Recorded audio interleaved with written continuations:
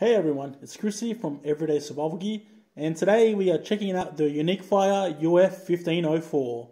A zoomie style flashlight that can fit in a 26-650, and it's got a big ass lens, aspheric lens. Aspherical? Aspheric. Convex. So there it is there. It looks like it's a bit of PWM on the camera, right? Or is it anyone go like this? That's a bit strange. Okay, so I already done this video, but I'm filming it again because my voice sounded like I was a little bitch in it. So this time I'm going to amp it up. So fuck. Ah, man, you know when you're trying not to wake up everyone in the house and it's pretty late at night? Well, oh well. So, what are we doing? UniqueFire UF1504. These lights probably came out about 2015, so it's not a new light. You can click away if you don't want to watch it. That's pretty cool. What's different about mine and the older style one is, well, pretty much nothing, but they are pretty hard to get your hands on nowadays. I tried to buy this from AliExpress, like $40 US, 45, somewhere around there, and I paid for it, paid GST, paid shipping, and then they told me that they can't ship it to my address, which is a load of shit, because do you know how many things I buy from AliExpress? I just brought some Molly cells, the 45 amp ones, gonna try them out, hopefully they're mint. So what was I saying? So this has got the Osram in it, the tiny W1, the 1mm by 1mm LED, and a Convoy 5 amp driver. That's pretty much what I wanted this for. It does about 650 KCD on my best output test. It averages above 600 for all the tests, but my best one was 650. It's kind of a bit tricky to measure because I had to measure it about 10 meters back, and I was getting like the best results the further back that I went. Like anything below a few meters, and the LED just looks fuzzy. I never had that. I never had a thrower that can throw this far. So it's not a particularly small light, being that it's got a 67mm convex aspherical lens in it. Is convex aspheric? Why did I even write that? So yes, the light does weigh. If you want to know a few specs, it does weigh like 470 grams. The head is 71 mils in diameter. The lens is obviously 67 mils, as I said like 1,000 damn times. The body is 25 mils, tail 34 mils, and its length is obviously adjustable. So 160 on the shortest, 160 mils to 185 mils extended. So there it is against the C8. It's not like particularly tiny or anything, but then it's not actually too huge, but it is pretty heavy. So you gotta like make up for the glass lens like somehow. So yeah, that's it there. It does look a lot bigger, but right. So imagine if I had a BLF GT, that would be probably not twice as big as this, but maybe twice as big. I don't have one because I can't afford it. I must say, overall build quality is really good.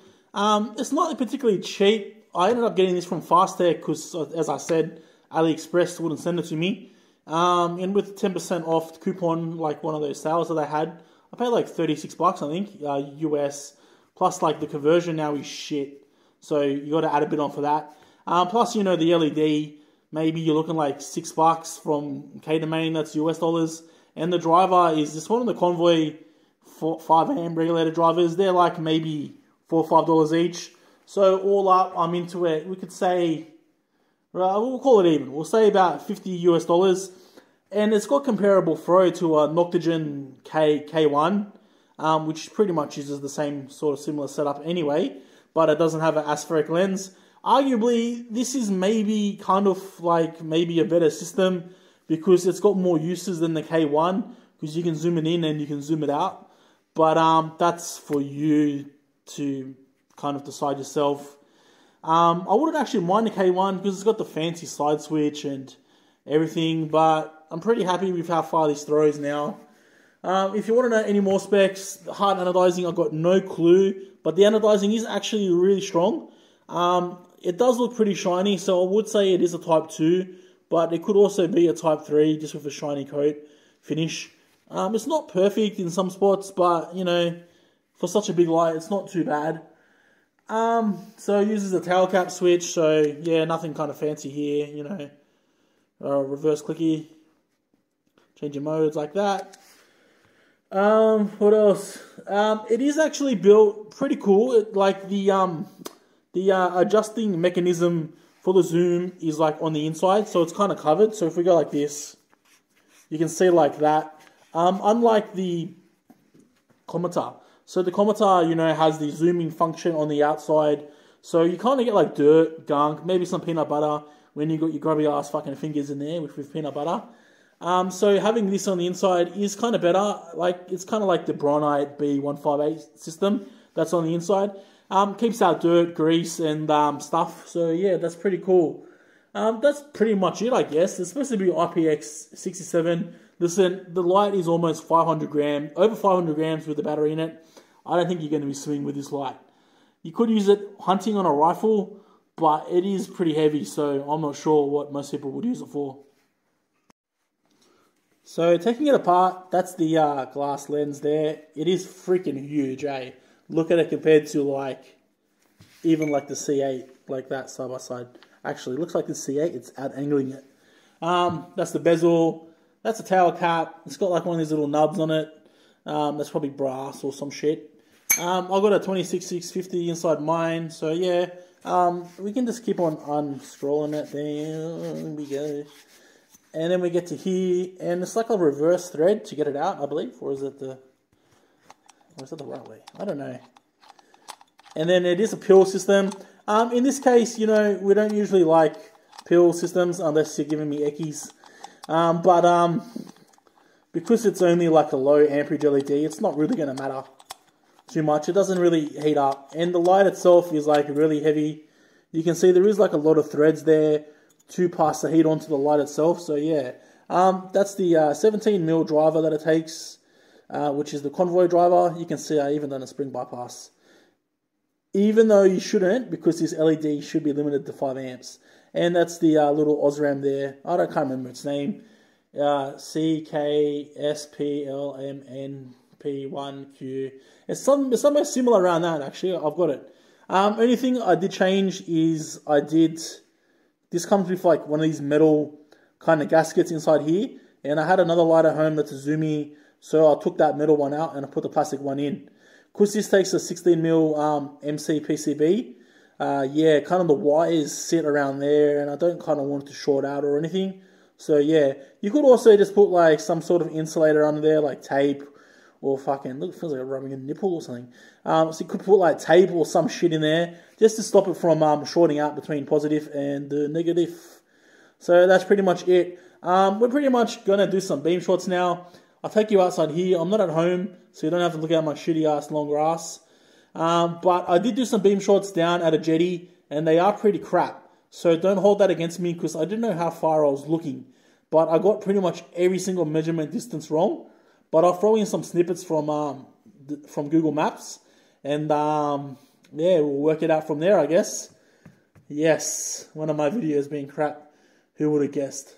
Let's go outside here and give it a swirl, a twirl, a whirl, some shit. Alright guys, so I'll make these beam shots pretty quick. This is the lowest mode, mode 2, mode 3.